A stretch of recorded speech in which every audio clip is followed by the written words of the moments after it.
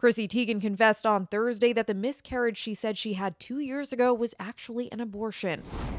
Teigen and husband John Legend had revealed that in September of 2020, they lost their son Jack at 20 weeks as a result of a pregnancy complication. At the time, they said it was a miscarriage. However, while speaking at the recent A Day of Unreasonable Conversation summit, Teigen said the revelation that it was in fact an abortion came even as a shock to her. 2 years ago, when I was pregnant with Jack, John, and my third child, I had to make a lot of difficult and heartbreaking decisions. It became very clear around halfway through that he would not survive, and that I wouldn't either without any medical intervention. Teigen, who shares 2 children with Legend and is currently pregnant, went on to discuss her miscarriage before stopping herself. "Let's just call it what it was. It was an abortion. An abortion to save my life for a baby that had absolutely no chance. And to be honest, I never ever put that together until actually a few months ago." Teigen said she came to the realization after the Supreme Court overturned Roe v. Wade earlier this summer.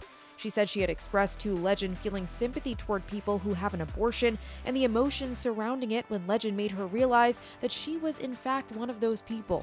"I told the world we had a miscarriage. The world agreed we had a miscarriage. All the headlines said it was a miscarriage. And I became really frustrated that I didn't in the first place say what it was. And I felt silly that it had taken me over a year to actually understand that we had had an abortion." For more details on this story, head to the article on THR.com. And for the latest entertainment news and updates, keep watching the Hollywood Reporter News.